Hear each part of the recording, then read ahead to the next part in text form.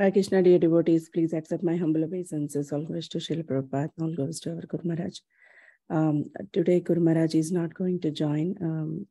So I just requested our Grace Sridevi Mataji to enlighten us on Srimad-Bhagavatam as we are continuing the series of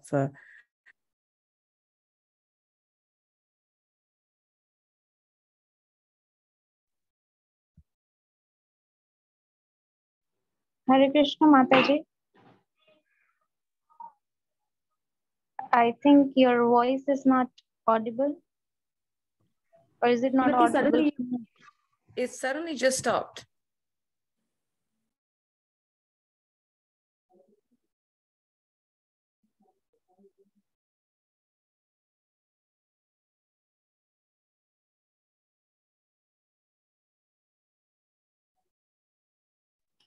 Srimati, we cannot hear you when you're talking.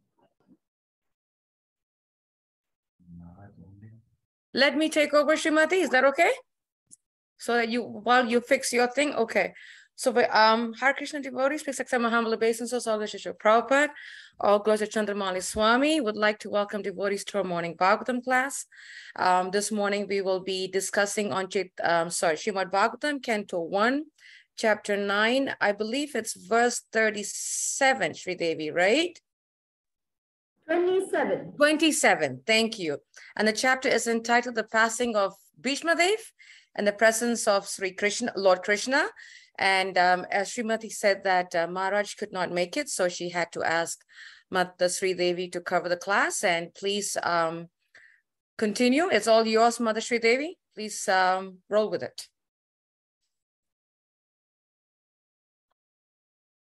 Thank you, Anasuya. And thank you also, Srimati, for the screen share. So we have the verse up there. I hope everyone can see the verse. Is everyone able to see it? Please just nod your heads.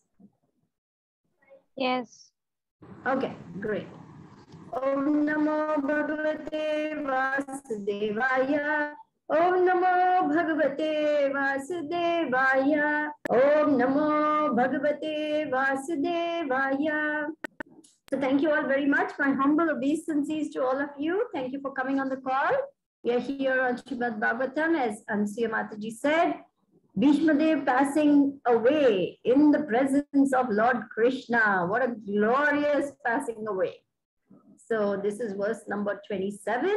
And the background is like this. Bhishma Dev, on his deathbed, is giving instructions to Yudhishthira Maharaj on all aspects of statesmanship. He's instructing him as a future king on how to conduct himself by reminding him of all the various duties that a king has to perform. So it's a very instructive verse. So just listen up, and it goes like this. Dana dharman, raja dharman, moksha dharman, vibhagashaha, stri dharman, bhagavat dharman, samasa vyasa yogataha. Translation and purport by His Divine Grace, A.C. Bhaktivedanta Swami Prabhupada, Srila Prabhupada ki jai. He then explained by divisions, acts of charity, pragmatic activities of a king, and activities for salvation. Then he described the duties of women and devotees, both briefly and extensively. Purport. To give charity is one of the householder's main functions, and he should be prepared to give in charity at least 50% of his hard-earned money. A brahmachari or student should perform sacrifices. A householder should give charity, and a person in the retired life or in the renounced order should practice penances and austerities. Those are the general functions of all the ashrams or orders of life on the path of self-realization. In the brahmachari life, the training is sufficiently imparted so that one may understand that the world as property belongs to the Supreme Lord, the personality of Godhead. No one, therefore, can claim to be the proprietor of anything in the world. Therefore, in the life of a householder, which is a sort of license for sex enjoyment, one must give in charity for the service of the Lord. Everyone's energy is generated or borrowed from the reservoir of energy of the Lord.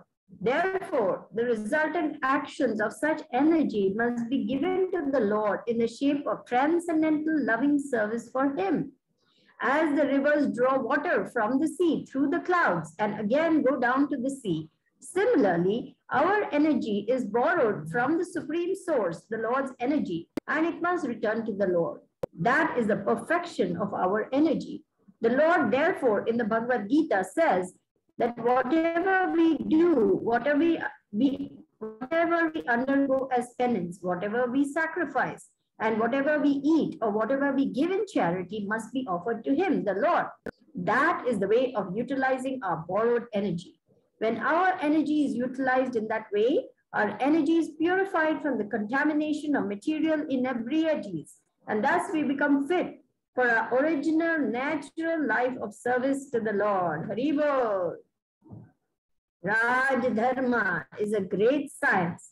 Unlike modern diplomacy, political supremacy, the kings were trained systematically to become munificent and not merely be tax collectors. They were trained to perform different sacrifices only for the prosperity of the subjects. To lead the prajas to the attainment of salvation was a great duty of the king. The father, the spiritual master, and the king are not to become irresponsible in the matter of leading their subjects to the path of ultimate liberation from birth, death, diseases, and old age. When these primary duties are properly discharged, there is no need of government by the people, of the people.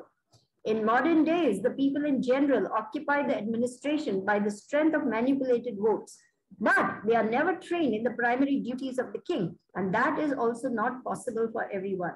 Under the circumstances, the untrained administrators play havoc to make the subjects happy in all respects. On the other hand, these untrained administrators gradually become rogues and thieves and increase the taxation to finance a top-heavy administration that is useless for all purposes. Actually, the qualified brahmanas are meant to give direction to the kings for proper administration in terms of the scriptures like the Manu Samhita and Dharma Shastras of Parashar. A typical king is the ideal of the people in general, and if the king is pious, religious, chivalrous, and munificent, the citizens generally follow him. Yad yad acharati sheshtas. Such a king is not a lazy, sensuous person living at the cost of the subject, but alert always to kill thieves and dacoits. The pious kings were not merciful to dacoits and thieves in the name of nonsensical ahimsa non-violence. The thieves and dacoits were punished in an exemplary way so that in the future, no one would dare commit such nuisances in an organized form. Such thieves and dacoits were never meant for administration as they are now. The taxation law was simple. There was no force, no encroachment.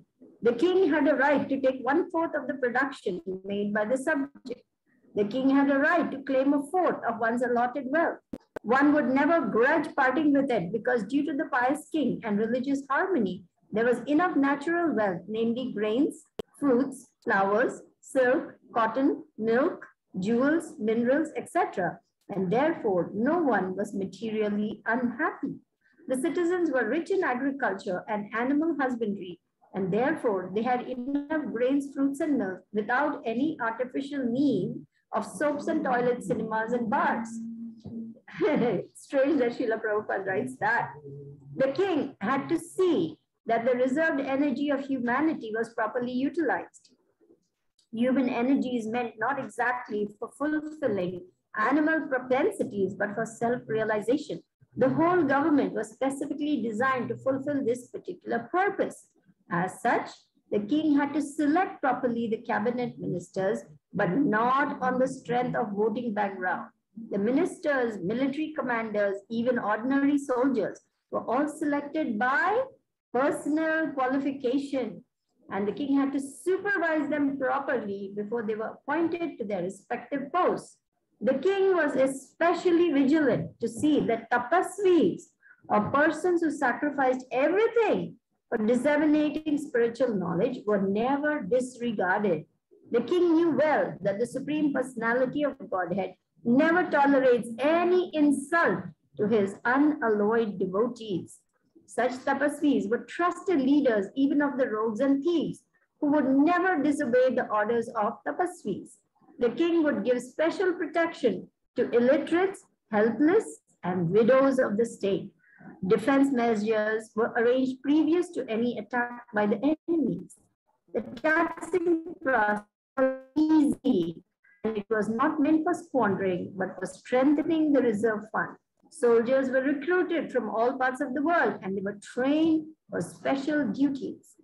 As far as salvation is concerned, one has to conquer the principles of lust, anger, unlawful desires, avarice, and bewilderment. To get freedom from anger, one should learn how to forgive. To be free from unlawful desires, one should not make plans. By spiritual culture, one is able to conquer sleep. By tolerance only can one conquer desires and avarice. Disturbances from various diseases can be avoided by regulated diets. By self-control, one can be free from false hopes, and money can be saved by avoiding undesirable association. By practice of yoga, one can control hunger, and worldliness can be avoided by culturing the knowledge of impermanence. Dizziness can be conquered by rising up, and false arguments can be conquered by factual ascertainment. Talkativeness can be avoided by gravity and silence.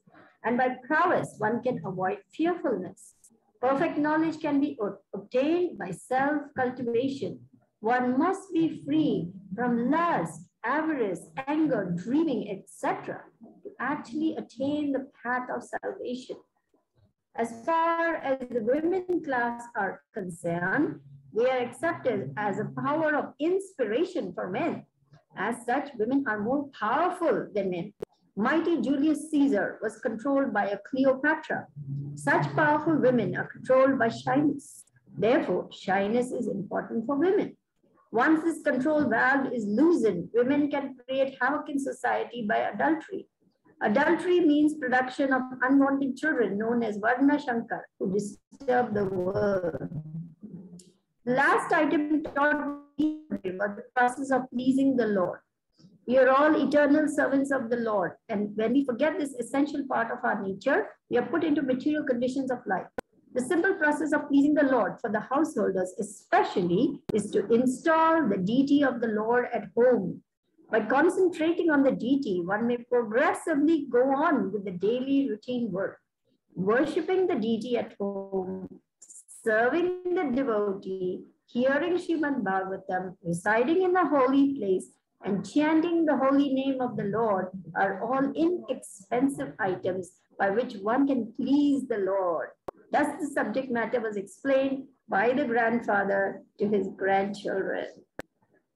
Om Ajnanati Virandasya Jnananjana Shalakaya Chakshur Unmilitam Yena Tasmai Shri Guruve Namaha Shri Chaitanya Mano Bhishtam Stapitam Yena Bhutale Swayam Rupa Kadamayam Dadati Swapadantikam Jai Shri Krishna Chaitanya Prabhu Nityananda Shri Advaita Gadadhara Shiva Sadikaur Bhakta Vrinda Hare Krishna, Krishna Krishna, Hare Hare, Hare Rama, Rama Rama, Hare Hare.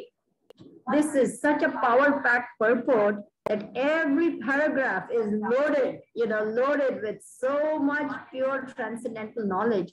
And Srila Prabhupada makes some really intriguing points as well as very, very powerful instructions through this purport. So listen up.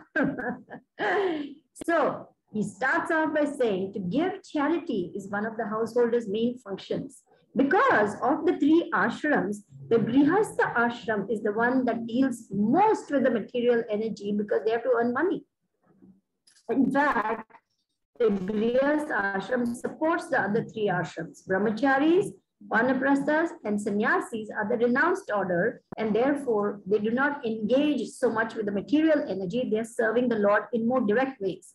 Grihasthas therefore have to engage so much with the material energy, and therefore they have to purify themselves by two very important principles. One is deity worship and one is giving in charity. This way, their earnings are purified and they also develop detachment from earning that money and feelings of possessiveness, greed, avarice, proprietorship, etc., etc.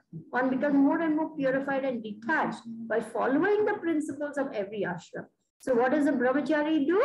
He should perform sacrifices. And what is the greatest sacrifice? Tapasya, chanting the holy names, engaging in service, offering everything to Krishna. These are the sacrifices for this day and age.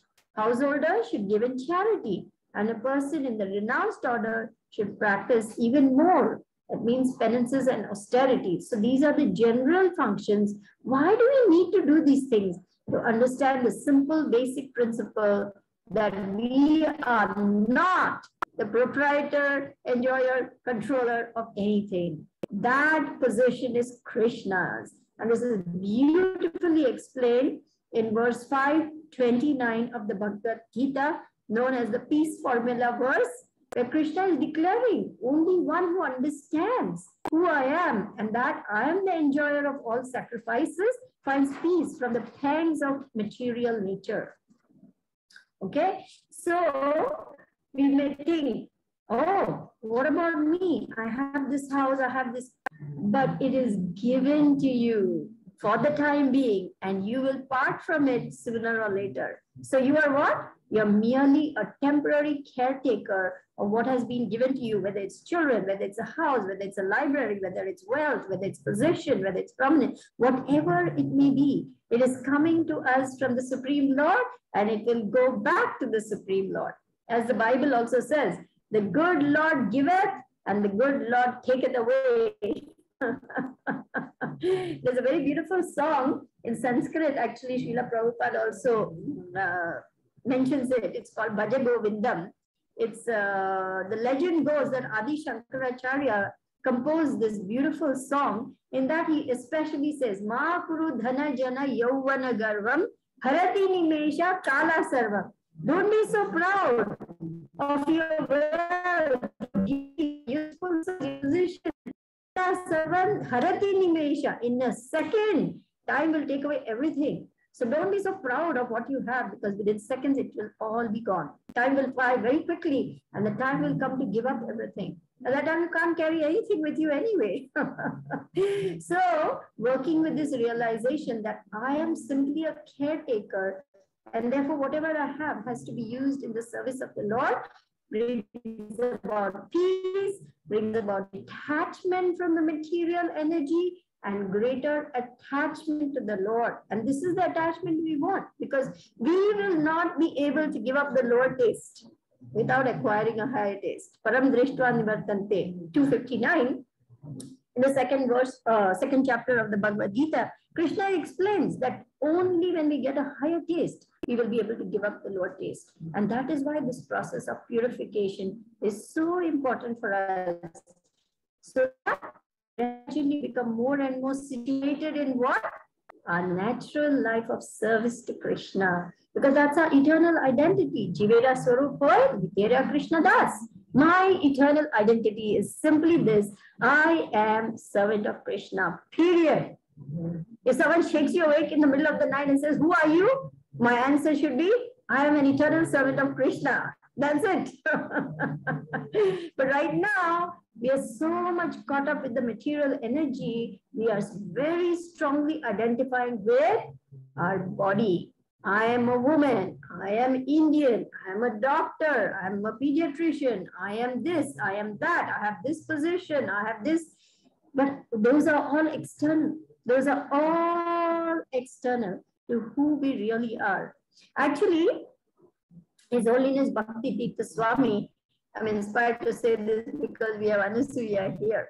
In the very last stages, when he was winding up his earthly pastimes, he says, now I want to go deep into who I really am. I want to forget that I am Bhakti Tirtha Swami, the spiritual master, that I am GBC, that I am the high chief of Wari tribe, because he was coronated as king of the Wari tribe. I want to forget all these external designations, and I want to go deep into my relationship as the eternal loving servant of Radha Krishna. I will no longer interact with others on that level, but I will go deep into my own internal bhajan. And he did that. He showed by example that how deeply he was connecting with Radha and Krishna. I will relate those pastimes at another point, but this is the point I'm trying to make, that connecting with who we really are will only be possible on the level of pure devotional service. So we must strive for that position because we want to attain what we have lost, our position as loving servitors with Krishna in the spiritual world. So this is the way to go about it. So when let me highlight the last sentence of this first paragraph. When our energy is utilized in that way, our energy is purified from the contamination of material inebrieties, and thus we become fit for our original natural life of service to the Lord. Haribol! So Srila Prabhupada is outlining so beautifully everything that is required for us to purify our life at all levels for all ashrams. Now, Bhishmadev is talking about Rajadharma. Because remember, every class, every varna, every ashram has a particular special role to play. And what is the role of the king? If you look at Srimad-Bhagavatam 5.5.18, it is Lord Rishabhdev's instructions to his sons. And there is a very famous verse that Srila Prabhupada would often quote. He said, one must never become a spiritual master, a father, a mother, a leader, a spiritual, a demigod, a worshipable demigod, a husband also is included, unless and until one can deliver one's dependence from the cycle of birth and death. Such a grave responsibility is given to any leader, any head of state, and the king is considered to be the father of all the subjects. So you may say, where is the word king? The king is the father of all the subjects. So it's covered in this verse because father is mentioned. So what is the role of the father? They had to systematically train their dependents to get out of the cycle of birth and death. That means they must be exemplary themselves. So how are the kings trained?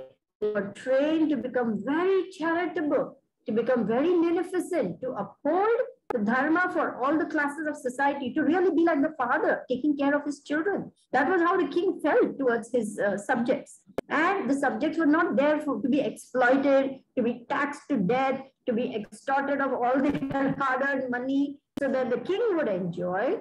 No, that tax was meant to enhance the prosperity of the kingdom, to provide more to the citizens, to make sure the streets, roads, drinking water, wells, gardens, parks, food, granary, everything was full so that the citizens had no stress, anxiety, and worry for their daily needs. They didn't have to worry about it. The father, the king, would take care of all those things. So, Srila Prabhupada writes over here beautifully, when these primary duties are properly discharged, there is no need of government by the people, for the people, etc. This is all happening nowadays by what? Strength of votes. The person who can capture the maximum number of votes by paying money, by hiring people, by advertising. We have the latest example of this Donald Trump. What did he do? Just filled his own pockets after coming to power. That's all he did. And now all that is coming out. He's being implicated in so many court cases and everything. But this is the story of today's leaders, so-called leaders. They are rogues and thieves in uniform. That's all. And all they do is extort money from people to line their own pockets. But this is not the role of a king. A king is meant to lead his subjects on the path of self-realization. And he is aided and advised by whom? A very qualified, highly intelligent class of people, the Brahmana class, who were his ministers. And their only business was to give Shastric advice because they were very well versed in all those things. They lived very simply, like Chanakya Pandit. He was an advisor to a very great king. And yet he lived in a simple hut. He didn't want any opulences. So the Brahmana class lives very simply, but they advise the king on how to govern in tricky situations, what decisions to give. And so the king was not just sitting there decorated with a throne and enjoying silk clothes and finery and everything. He had a very, very responsible position because he had to provide materially and he had to guide spiritually his praja or his subjects on the path of realization. So the pious kings were not merciful to those who strayed and inflicted harm on the other citizens. Over here you see the thieves and dacoits were punished in an exemplary way so that others were deterred. There was no mercy given unnecessarily to those who killed others, who robbed others, who exploited others, who created havoc in society. They were punished in a way which was a strong deterrent to others not to disturb the innocent sections of society. Nowadays we have all this, do away with capital punishment. Oh, let us be merciful to them. Let us not act the way they act. But then what? That person is going to have to pay the price in his next life, somewhere along the way, a life for a life. So that's not really a solution. The solution is Krishna consciousness, but that will come by Krishna's mercy. How were the people taxed? They would never grudge, because only 1/4 of what one earned was taken by the king. And that was given happily and willingly because the citizens had all their needs met. They were not kept, starving, exploited, stressing for every single expense like we are doing today. We are so stressed because of money. It's a huge problem. Anxiety due to money is a very big issue in today's world. But there was enough for everyone. There was enough wealth, there was enough milk, there were jewels, there was silk cloth, there was all the things that people needed to live happily and nicely. No one was materially unhappy. See, here Srila Prabhupada is saying no one was materially unhappy. The citizens were rich in agriculture and animal husbandry, and therefore they had enough grains, fruits, and milk without any artificial need of soaps and toilets, cinemas, and bars. Isn't it interesting how Srila Prabhupada is writing that? So, this is how the king is meant to behave. And he had enormous respect for those who had become pure devotees of the Lord. The tapasvis who had sacrificed everything for disseminating spiritual knowledge. The king everyone would bow down to the king when they entered into the assembly where the king was seated on his throne very royally. But when a tapasvi, a muni, a sage, a rishi who was well versed in pure devotional service entered, the king would get up, bow down, offer a seat of honor, wash the person's feet, offer nice sweet words, offer kind praise, glorify and honor this person and say, "Is all well with you? My Lord, you have graced me by coming to my kingdom. In what way can I serve you? May my home be comfortable for you." Like this, they would offer themselves because they knew that the pure devotees of the Lord have come to bless them, or if something is wrong, to correct them, to bring about welfare for the king and for others. They were not afraid. They were in fact honoring the pure souls. Today's society, everyone wants to run away from sadhus because they think, "Oh, I'll have to give donation, I'll have to do this, I'll have to do that." But no, the king would actually welcome the sadhus. He would want the sadhus to come to his kingdom to bless his kingdom. And how would the king give protection? By making sure that the weak and the helpless, that means all the sections of society, were taken care of. There are 5 classes of society that need protection: women, children, elderly, cows, and brahmanas. These are considered the vulnerable sections of society, and the king would make all arrangements to take care of those who cannot take care of themselves. See how noble, such a noble task. And this was the noble class of men who would do it. In general, everyone learned that one must conquer the principles of lust, anger, greed, avarice, pride, illusion. Why? Because the king was following the path of dharma, and so he taught by example. Srila Prabhupada writes, "Yad yad achariti," Krishna speaks, and Srila Prabhupada gives this purport: "Yad yad achariti shreshtas tad tad eva tarajana, sayat pramanam kurute lokas tad anuvartate." Whatever action a great man performs, common men follow. And whatever standards he sets by exemplary act, all the world pursues. So this was the position and stature of a king. He led by example. And therefore everyone knew that this is what is the meaning of human form of life, and all varnas and all ashrams were nicely organized, and they would practice yoga. Everyone knew the importance of bhakti yoga, and they practiced the principles of religion without breaking them. Now, Srila Prabhupada talks about the women class. They are a power of inspiration for men. They are more powerful than men, and therefore they have to remain chaste and modest in their dealings, keep their dignity, keep their self-respect. And once a woman is unable to do this, then she becomes very prone to being misled into adultery. In fact, Arjuna objects to the war. You remember? In the very first chapter, he is protesting to Krishna, saying, how can I do this? If I kill all the husbands of all these ladies, then who will protect them? And they will become prone to degradation, and we will have unwanted population in the world, because from adultery comes unwanted progeny. Let me just share that screen. Those are 4 very beautiful verses which I pulled up for you. Okay, here we go. Text number 40 of chapter 1. When irreligion is prominent in the family of Krishna, the women of the family become polluted. And from the degradation of womanhood, O descendant of Vrishni, comes unwanted progeny. An increase of unwanted population causes hellish life, both for the family and for those who destroy family tradition. The ancestors of such corrupt families fall down because the performances for offering them food and water are entirely stopped by the evil deeds of those who destroy the family tradition and thus give rise to unwanted children. All kinds of community projects and welfare activities are devastated. So you see how many times Srila Prabhupada is saying unwanted progeny. Here he says unwanted population. Here he says unwanted children. Why? Because this is coming about because of degradation of women, and therefore women need protection by the elderly members of the family so that they are not exploited by the other people who may want to use that woman for their own personal gain. And that happens all the time, all the time. Women are very easily misled because their hearts are very soft and very vulnerable, and they're very open to anyone who comes along and speaks sweet words and tries to convince them that they're well-wisher, but the intent is different.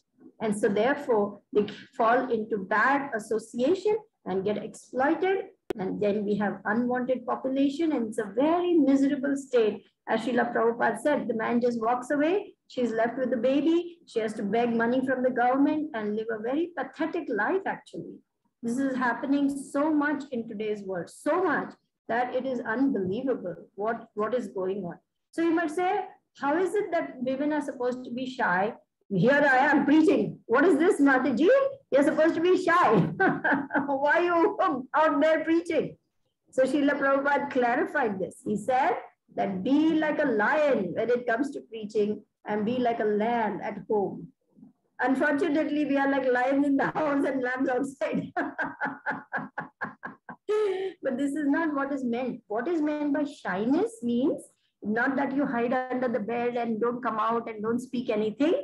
In fact, we are meant, each and every one of us must speak about Krishna consciousness. What is meant by shyness here is that a woman must keep her distance, not allow others to become familiar, must keep her dignity, modesty, chastity. This is what is being explained by the word shyness. Not that, you put a gungat over your head and hide your face and never come out and face the world. That's not what is meant by the word shyness over here. And the very last item Bhishma Dev spoke of was the process of pleasing the Lord.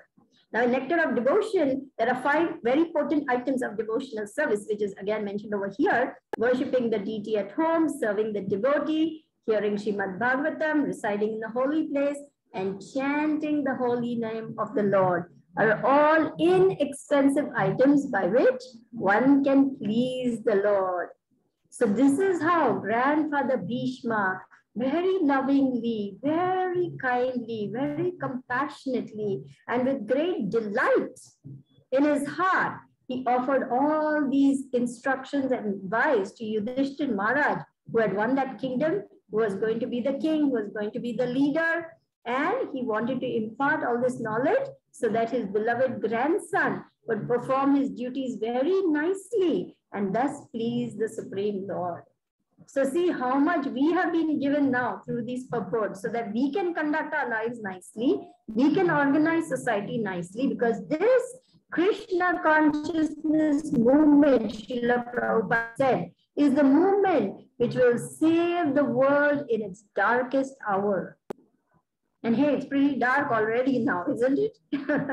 We can see what is happening in the world today, which is a very, very precarious condition for humankind. I mean, just think, this unleashing of this Ukraine war, you know, poor innocent people butchered unnecessarily, aggression unnecessarily, just to satisfy the lust and greed of one political person of another country. It is all unlawful, immoral, unethical, illegal, and completely unacceptable by men and women of religious principles. This is not a religious war. This is just a war based on greed and avarice to grab another's property, kingdom, resources, and exploit them.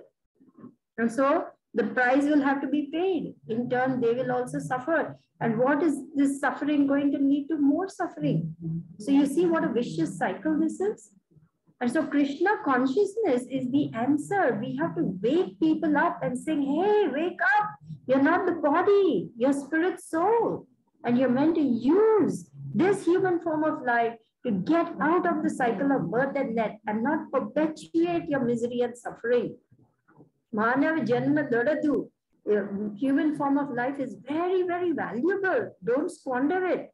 Don't waste your time unnecessarily.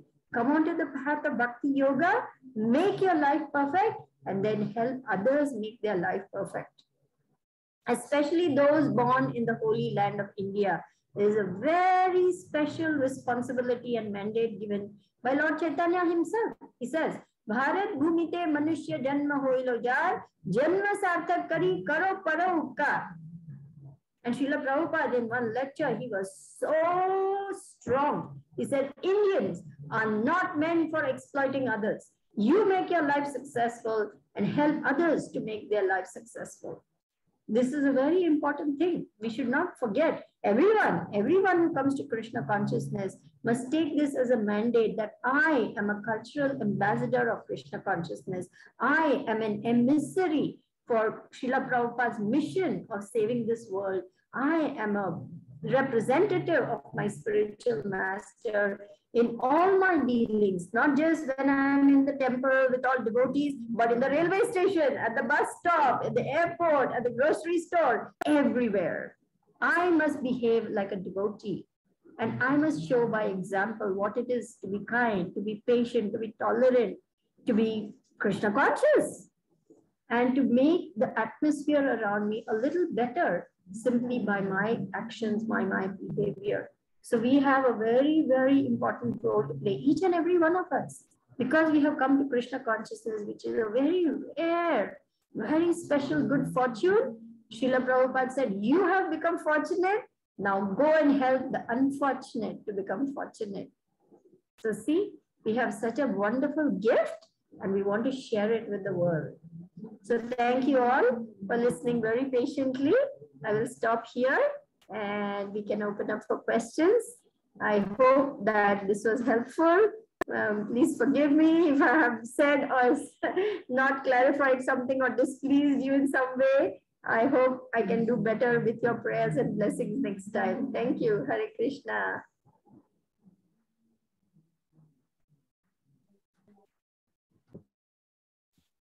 I think Srimati is still not audible. Sounds like it. Where's Srimati? Srimati, we cannot hear you for some reason. Can you sort of log off and log on again, maybe? That will work? I don't know.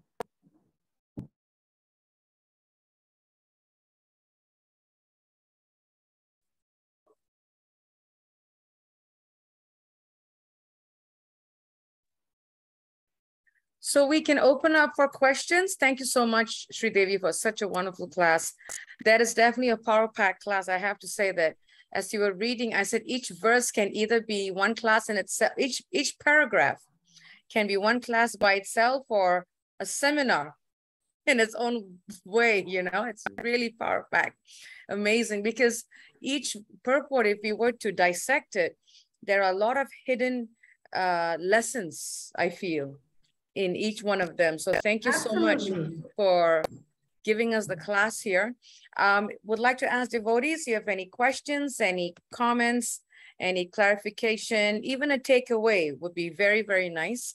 It's always nice to share a takeaway so that we know if we were paying attention or not. So I like to do that. Yes, Namrata Mataji, please go ahead. Hare Krishna. Please accept my humble obeisances. All glories to Srila Prabhupada. All glories to our dear Guru Maharaj. All glories to the assembled devotees. So, Mataji, yes, definitely a power pack class. There were a lot of takeaways about charity, about what to do when a person retires, then about what is the responsibility of a father, a king, then about the economic, welfare, lot of things. I think this is really a class which, especially the purport, is definitely again after yesterday's purport, this purport is again which should be read again and again, I think, to remind us what we should do. And I'm thinking of the questions right now, but as Ansaya Mataji said, one takeaway from the class is I really like the point when you mentioned that even if in the middle of the night somebody is waking you up, you should only say, I am the servant of Krishna. That's it, nothing else. Okay. So thank you for the class. Wonderful class. Hare Krishna. Thank you, Namrata, for paying attention and for really absorbing yourself, because as you rightly said, this is such a power-packed purport that every paragraph, Aditya mentioned that we can do a seminar on it. What to speak of a class, a seminar. So thank you for being so attentive and really trying to absorb the message. I really appreciate that. Hare Krishna. Hare Krishna, Mataji, now able to hear me? He's here. We missed your voice, Srimati, really. Yeah. Thank you, Srimati. Please accept my obeisances. All glories to Srila Prabhupada. All glories to our wonderful Gurudev. And all glories to you. Please accept my humble obeisances, Mataji. Thank you so much for the nice class. I have a question where you were saying about tapasya. So austerity. So we know that if we do a little austerity to Krishna, we'll get purified and we'll be advancing in Krishna consciousness. But the thing is, even though how many years passed, this austerity is very difficult, especially waking up early and be strict in the sadhana. So yeah, Mataji, so is there any chance to improve in that area, or like we'll be like that only? I don't know. I'm thinking sometimes I'll become very hopeless in that situation, in that area. Yes. Sometimes we think, oh my gosh, when will my japa ever improve? When will I ever be able to wake up, nicely and chant early in the morning, etc., etc. And this is why we need the association of devotees. This is why we need to hear. This is why we need classes. This is why we need to come together, come to those retreats to get that boost, from Guru Maharaj. To be in the presence of a pure devotee is very powerful for our spiritual life. The effects last for months. So we get such a powerful push upwards, So we want to take advantage because, like I said before also, by ourselves, it's so hard. We are so weak and Maya is so strong. So all by ourselves, we don't have so much power. But when we come together and when we encourage one another, when we share what's going on and have a mentor to guide us, to help us, to help us to move to that next level. All these are aids for us to push past our own inertia, anarthas.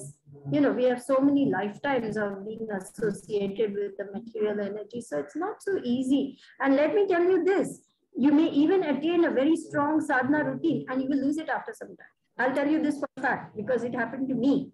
I was so very fixed. I must get up for Mangalarti. I must go to the temple. I must chant my rounds. And for many months, years, I could actually do that. Wake up early for Mangalarti, go to the temple, chant my rounds in Brahma Muhurta, attend the morning prayer. Then suddenly things in my life changed.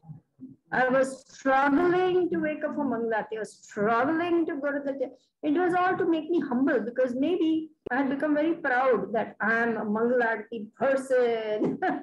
I wake up early. And so Krishna wanted to show me that this is not the way, you know. One must learn humility. And you can be struggling sometimes, even after attaining, you know, a so-called high level of proficiency. Krishna will humble you by pulling you down.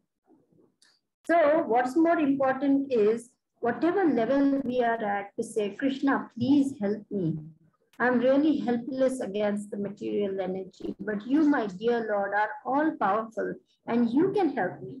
So really trying to connect devotionally from the heart with Krishna will help us to break through our bad habits and bad patterns of behavior and, you know, spiritual practices, and move, which is not easy. It's a daily struggle. We struggle at every level.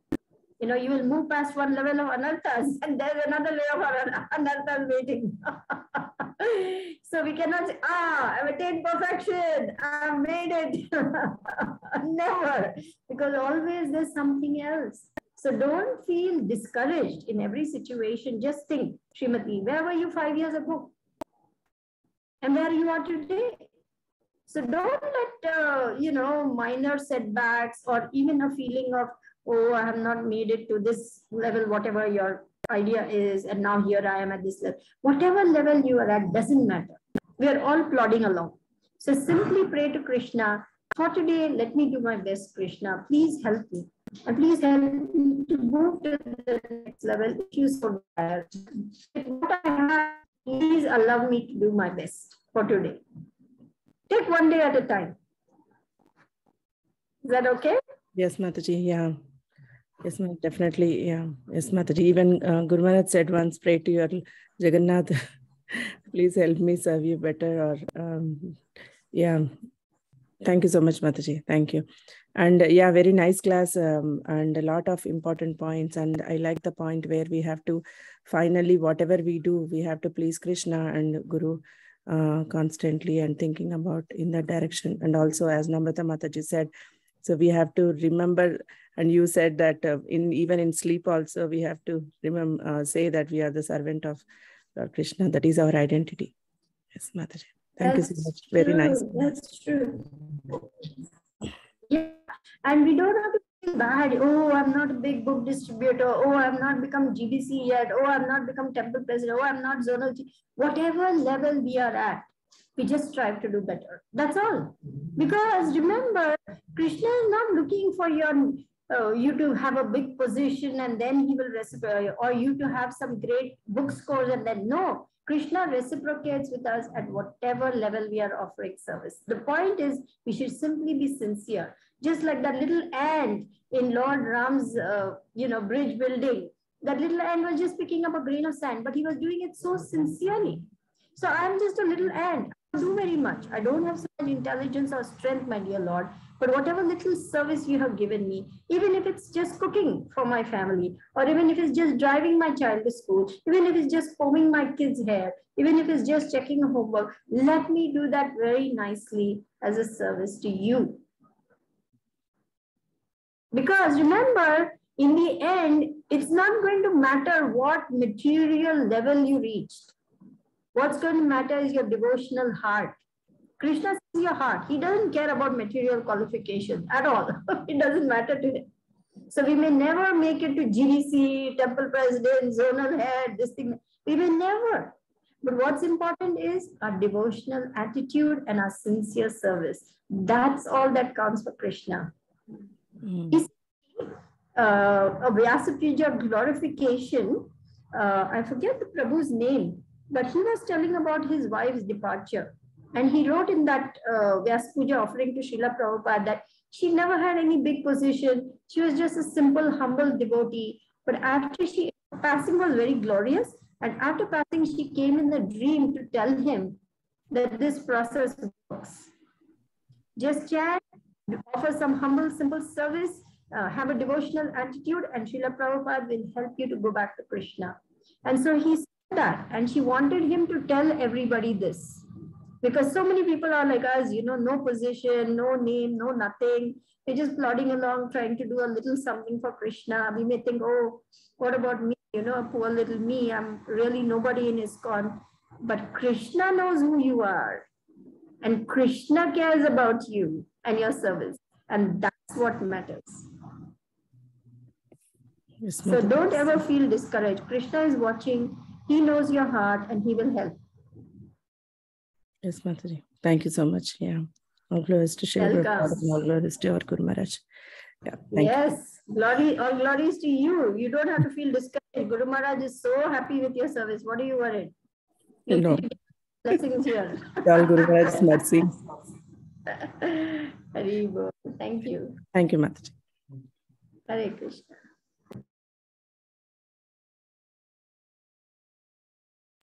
I see Raj Prabhu. You can please go ahead.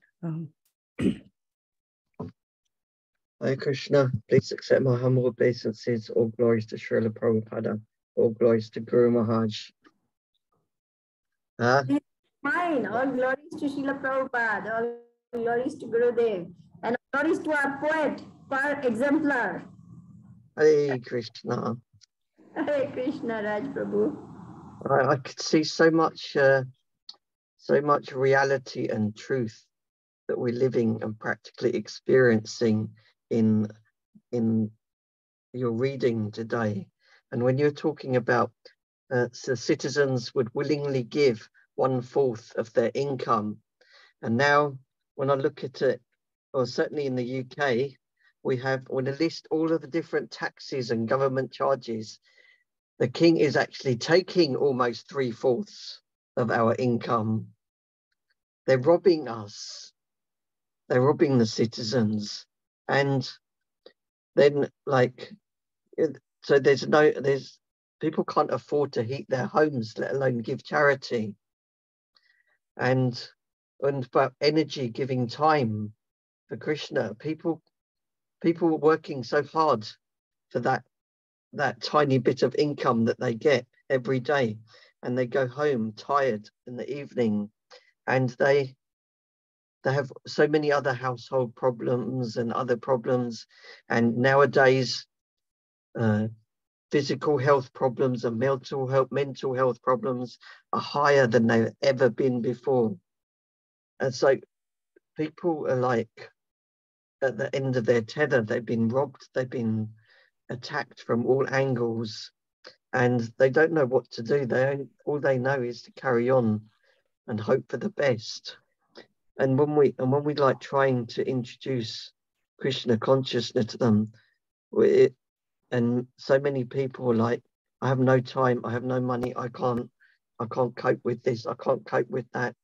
And it's heartbreaking to hit when people are saying they're just like trying to cross the road or steer clear of the Hare Krishnas because they feel they don't want to give a donation, or feel that they don't have time to talk because they have so much to do. And when they say no to you, it feels so heartbreaking, that because you know how they feel, because you're feeling the same things, because we're all in the same boat. We're all paying incredibly high taxes, and we're all coming home tired. But we're getting a little piece of energy from the little piece of seva that we're doing for Krishna and Guru Maharaj. So we got a little buzz of energy that we're trying to share with others. But yeah, I can see so much truth and reality in all of that. Right, and the leadership has made it hellish. You cannot. You call this life, that you give 12 hours of your waking day just to get to work and slave away at a job you don't like, and then again drive back 2 hours in traffic and come back, and just such a miserable. I mean, that's not life. That's not life.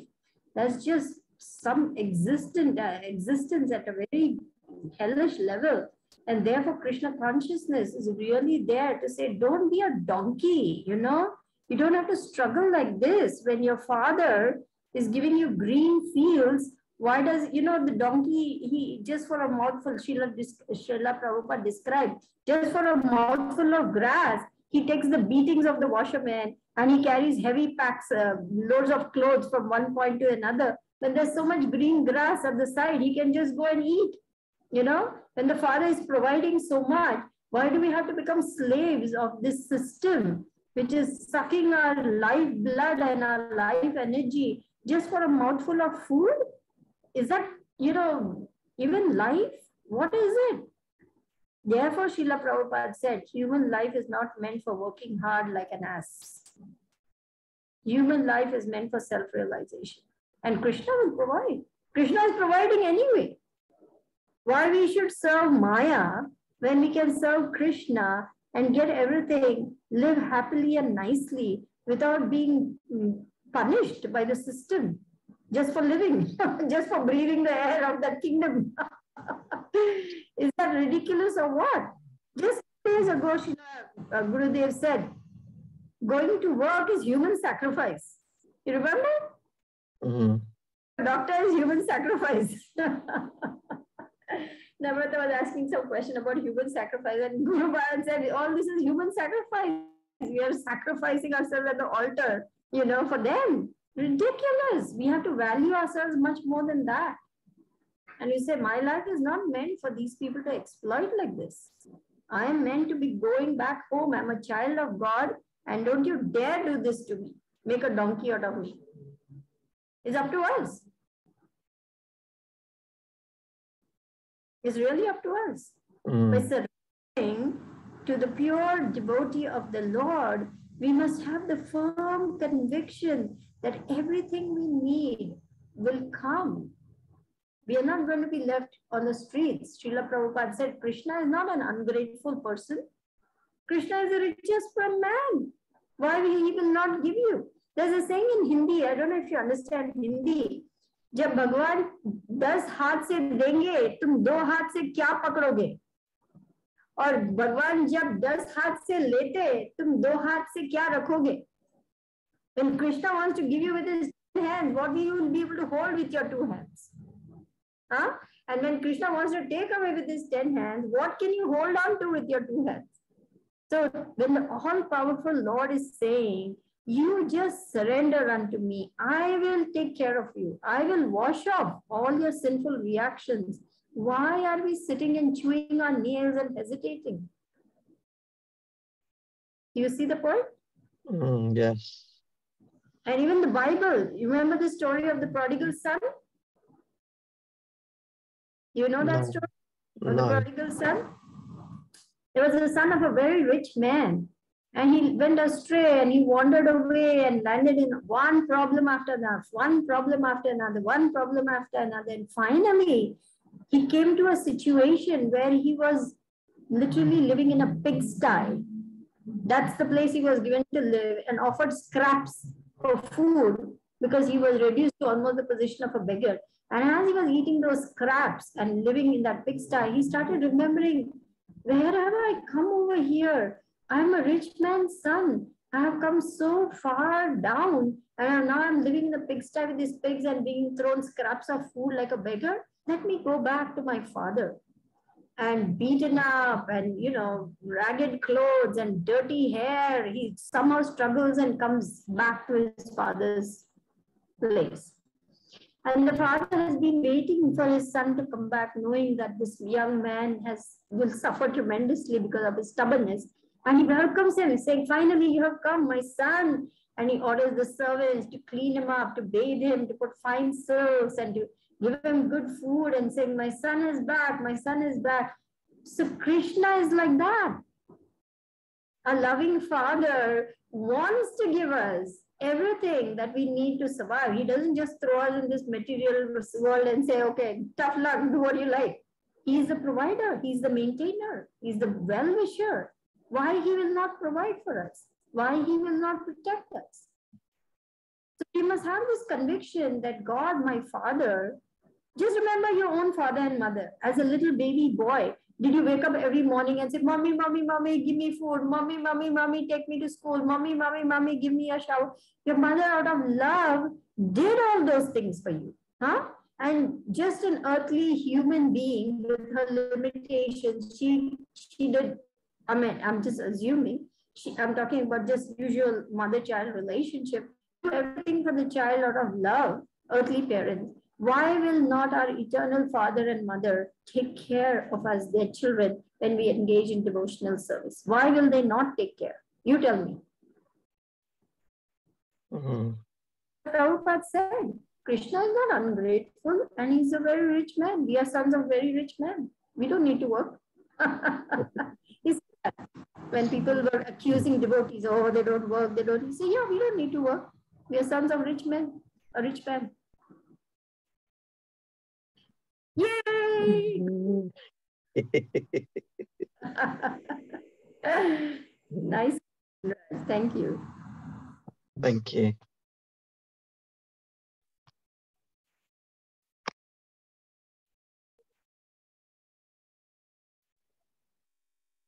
We lost your voice, Srimati Mataji.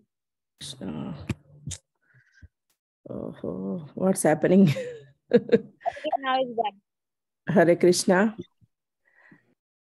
Revati Mataji?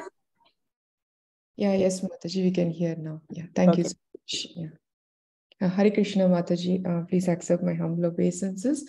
All glories to Srila Prabhupada, all glories to Guru Maharaj. Thank you. Yeah, Revati, please accept mine. All glories to Srila Prabhupada, all glories to Gurudev. Yeah, thank you, Mataji, for the very beautiful class. So many instructions, practical instructions you gave us. Thank you for that. So, Mataji, just looking at the purport, so I just wanted to understand, you have explained it, but here in the purport, it says like talkativeness can be avoided by gravity and silence, and by prowess, one can avoid fearfulness. Could you please explain that, Mataji, a little bit? How can we avoid, by prowess, one can avoid fearfulness? Mataji, we cannot hear you. You're on mute. Oh, sorry. Yeah, I'm sorry. Yes, talkativeness means unnecessary talking. Talking about Krishna is just fine, but we indulge in all kinds of silly talk, which is unnecessary. So instead of that, we practice gravity. That means we become very serious about Krishna consciousness, and we practice silence. Silence means we don't talk of anything other than Krishna and Krishna's devotees and Krishna-related subject matters. We don't indulge in mundane talks. So that is the meaning of that. And by prowess, one can overcome fearlessness, means taking action. That means engaging in seva, doing something. We are always, anyone, when they try to do something new, they are fearful. We become anxious, we become stressed, we become worried, we become fearful, especially something called performance anxiety is there for all of us. Oh, how will this come out? How will I do at this? Will it be a success? Will it be a failure? This, that, like this. That is natural. It's also to some extent in, conditional response. But once we attempt to do something and we do it, then we acquire a sense of mastery, of accomplishment. And as we keep doing it, we become proficient and we no longer have fear of that anymore. Then that service comes easily, naturally, nicely. We become expert at it because we have been doing it every day. We have been practicing it nicely like that. So prowess means engaging in devotional service and doing it nicely to please Guru and Krishna. And that will grant us fearlessness because we are attempting it, and Krishna will see that sincere attempt and he will help us. So prowess means going forward and showing capability and doing something to engage ourselves, our talents, our skills in devotional service. And Krishna will reciprocate by granting us, say for example, you know, Guru Maharaj told me very early, I remember, cook once a week for the deities. Oh, I was so frightened. I was like, oh my God, entering the deity kitchen and cooking one offering for the deity.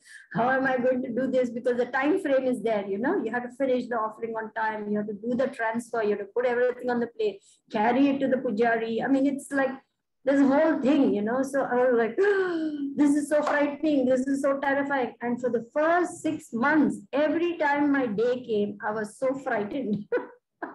That happened.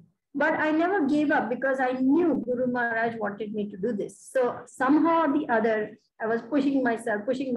And slowly, my fear left me. I was no longer so afraid on that day. I was quite happy eventually to do all the things. And later on, people would tell me, oh, this sabji was so nice. You make the best puris, this, that. But that happened over time. You know, it didn't happen immediately. But I did not give up because I knew this is what Guru Maharaj wanted. So yes, we will all feel fearful, but we will gain prowess by following the order and instruction of Guru. We will become fearless. Don't worry. Thank you, Mataji. So I really like that point which you said, taking an action, taking an attempt to do it, right? So even though, let's say you want to do some devotional service, you really want to do, but you're like fearful that you cannot do it. You might end up doing some mistakes. So still we have to take an attempt. Even though you end up doing mistakes, still you have to take an attempt. So right. That gives us a qualification to do that service. Right. And as we do it, we will become more and more expert at it. And we will no longer make mistakes. We will no longer be fearful. And who knows, you will start training other people in that very same thing that you were afraid of. Because now you have become expert at it. Okay. You know, there's a saying, feel fear and do it anyway. You know that saying? Feel the fear, but do it anyway. So you cannot block your feelings or you cannot pretend not. Yes, you admit, yes, Krishna, I'm very fearful. Please help me. Please help me. Please give me good intelligence. Please let me remember your holy name. I would chant all the time. From the time I started showering to go to the kitchen, from that way I would be chanting. I would be, first, pray to Guru Maharaj. Oh, Guru Maharaj, please help me. I'm driving to the temple to do this service. I would be chanting I would be chanting while driving. I would be chanting while locking the car. I would be chanting as I entered the kitchen. I would be chanting as I selected the veg. Chant all the way. I could not do it any other way. It was too frightening for me. So it will make you more Krishna conscious. That's for sure. Yeah. Thank you, Mataji. That's a very practical answer you gave. Yeah, definitely. I'll try to like that. I also like the point you said, always think like I'm a representative of spiritual master. So you have to be cautious wherever you go, you're representing your spiritual master. Yeah, exactly. Yeah. Alert on our consciousness too. Yeah. Yes, very good point. Yes. Thank you, Mataji. Thank you so much. Thank you, Revati. Don't worry, your name Revati not for a very good reason. Revati is a consort of Balaram. So don't you worry. You will be a spiritual warrior before you know it. Thank you, Mataji. Hari Bol. Hare Krishna. Sakshi Mataji, you want to ask a question? Hare Krishna, please accept my humble obeisances. All glories to Srila Prabhupada, all glories to Guru Maharaj, and all glories to all the devotees here. Hare Krishna, Sridevi Mataji. Very nice to see you again, once again. So Mataji, very powerful class and the purport as well. Thank you so much for this nectar which you have given us today. And I was, there are three things in this purport which brought to my attention. One was the energy that we have to, the energy what we have is being given by God, and we have to channelize this energy which God has given in the service of God. So that was very powerful. And how we do it and what way we do it is something which individual devotee has to work out. But that is something very, very powerful in this purport. The second is that I have a question, Mataji, is that every action which we do has to be towards serving of Lord Krishna. But I have a very simple question, is that I go to work, and I go to work because I have to earn money. Now money is Maya. So how is this particular activity towards the service of God? In fact, it is taking me away from serving God, because it is finally Maya. So I have this question, Mataji. There are some activities which we do, which we cannot, directly, say that it is towards the service of Lordship. Right. Okay. First, please accept my humble obeisances, my dear Sakshi. All glories to Srila Prabhupada. All glories to a wonderful Gurudev. All glories to the Association of Devotees. First, I need to inform you, money is not Maya. Money is an energy of Krishna. She is Lakshmi Devi. She is very, very powerful and very much needed for Krishna's service. Srila Prabhupada never, shunned away from money. He said, bring it on. I will use it in Krishna's service. In fact, when Satswarup Maharaj, he was a social worker, and the temple in Boston was just beginning or something, and everybody had joined up the temple and all, and Satswarup Maharaj was the only one who had a job. And Srila Prabhupada said, yes, go to work and give your earnings to the temple. Like that, he guided many grihasthas also to continue to hold down a job. He told Dayanand Prabhu, you hold down a job and give 50% of your income to the temple. So money is not Maya. Money is just an energy of Krishna meant to be used in his service. But if we put money, Lakshmi, before Narayan and chase after her, then we are in Maya.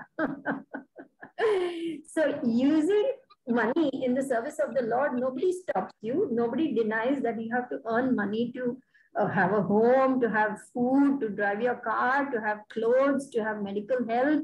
We need money for those things. So nobody is saying that you should not earn money. What is the most important thing is to understand that whatever job you have, do that service very nicely to please Krishna and use some of the fruits of that work. That means use some of the Lakshmi you're getting in the service of Krishna. You can buy bhog, give it to the temple, or you can make the prasadam at home and distribute the prasadam yourself.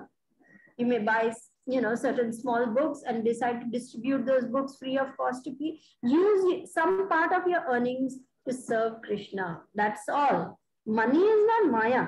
Money is an energy of Krishna and meant to be used in his service. So don't ever think, oh my God, I'm going to work, I'm earning money, I'm dealing with money. So what? So what? There's no harm, there's nothing wrong, it's needed.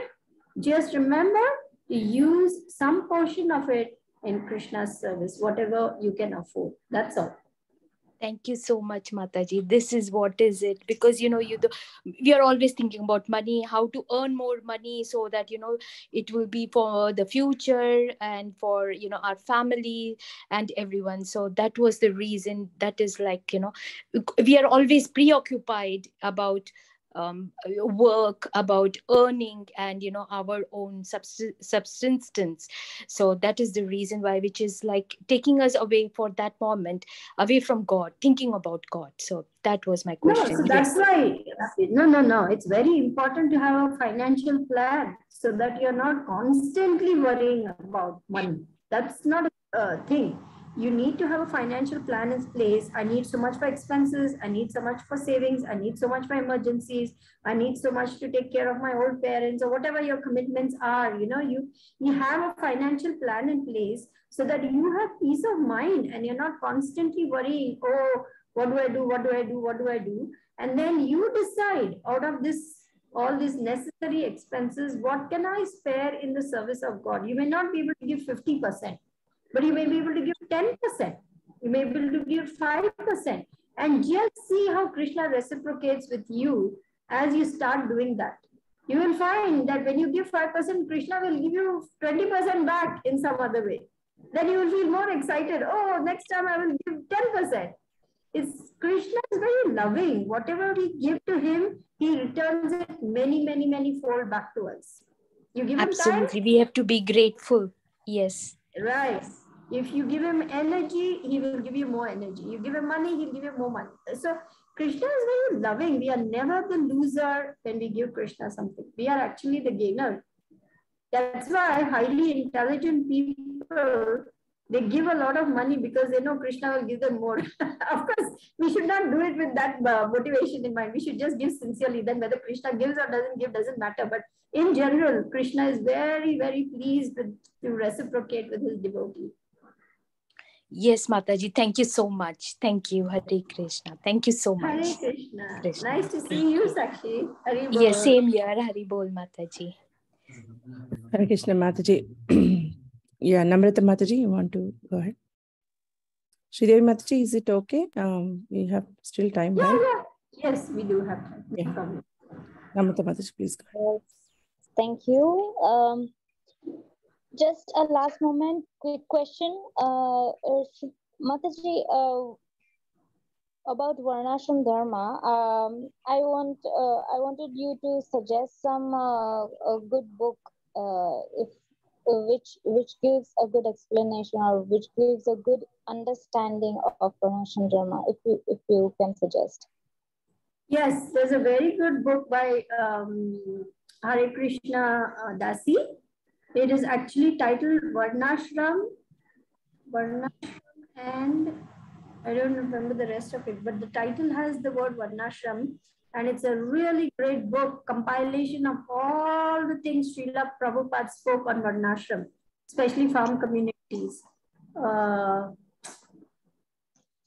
the name? Hare Krishna Dasi is the authoress. She's Srila Prabhupada disciple. And there's a free PDF download of that book also somewhere on the net. Okay, I'll try to find the link and send it to you. But that's an excellent book to read. Okay. Thank you, Mataji, please. I'll try to find the link for you. But it's called Hare Krishna Dasi is the author. And Scarlett is making some signs. I don't know. She's on Mon Brat. So maybe you can type up if you have found something. Let me see if I can type it up. Varnashram. I think she is telling to forward it. Oh, okay.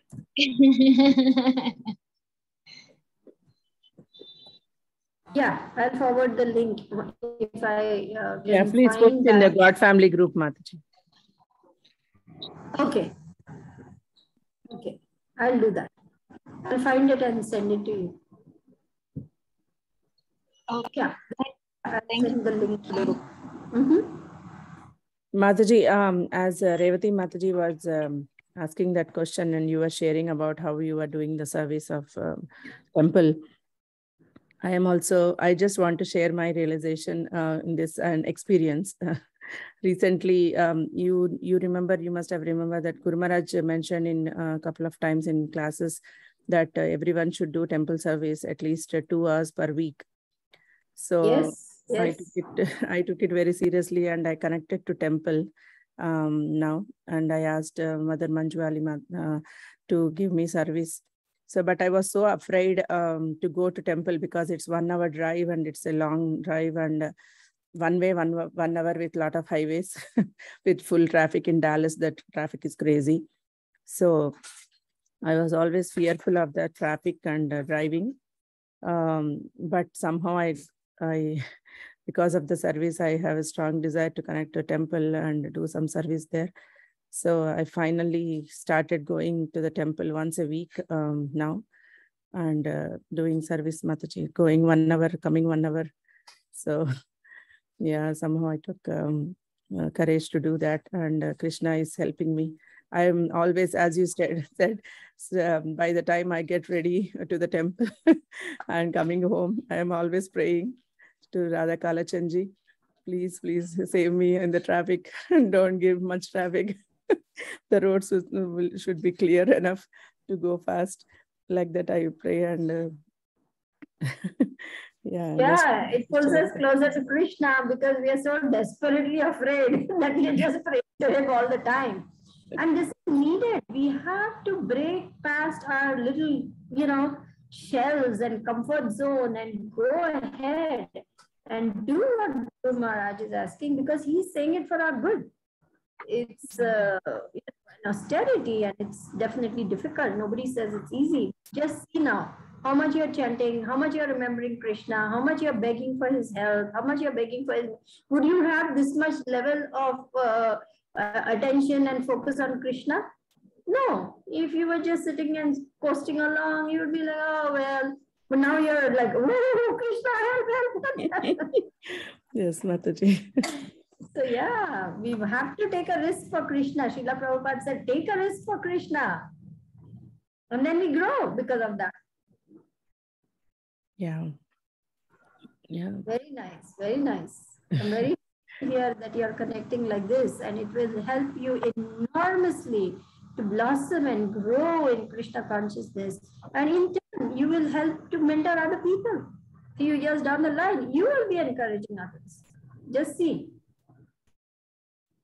Very nice. Haribol. Keep up the good work, Srimati. Very joyful to hear this.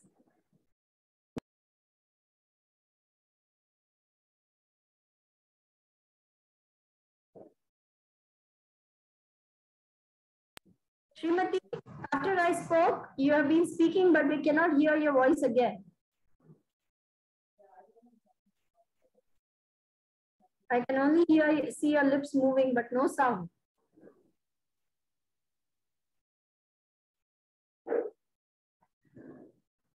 I think you have come on again.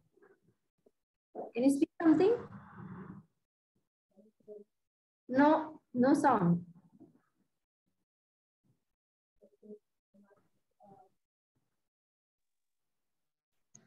She's saying I'll try to fix this today. Okay. So maybe because it's a struggle for her now to say anything, I can request everybody, if anyone has any questions, this is your chance. Otherwise, we can end the call. Yes, she's saying the same thing.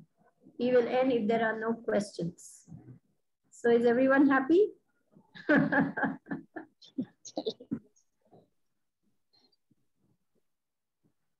Okay. If there are no more questions, we will end the call. And tomorrow is Guru Maharaj's Vyasa Puja, 29th of September. So we pray that all of you are able to honor, glorify, celebrate, offer gratitude, offer homages, offer your life to Guru Maharaj. Once again. So thank you all very much. I am so grateful to Guru Maharaj for this wonderful God family, for the wonderful shelter of his divine lotus feet, that nothing I can ever do will ever help me to repay that debt. But I am very grateful all the same. Hare Krishna. Hare Krishna. Hare Krishna. Hare Krishna. Thank you very much. Thank you very much. Thank you. Thank you. Vanchakalpatarubhyascha kripa sindhubhyaiva cha patitanam pavanebhyo vaishnavebhyo namo namah. Hare Krishna. Thank you, Mataji, for this wonderful class. Thank you. Hare Krishna. Thank you. Hare Krishna. Thank you all very much. Thank you, Asha. Thank you. Vyasa Puja celebrations for everyone. Oh, we see Sri Krishna Chaitanya over there, stalwart spiritual warrior in Dallas. Thank you for coming on and giving us your darshan. Haribol, very happy and joyful Vyasa Puja, very auspicious Vyasa Puja for all of you. And thank you all so very much for being my God family. Haribol. Haribol. Thank you. Hare Krishna. Hare Krishna. Haribol.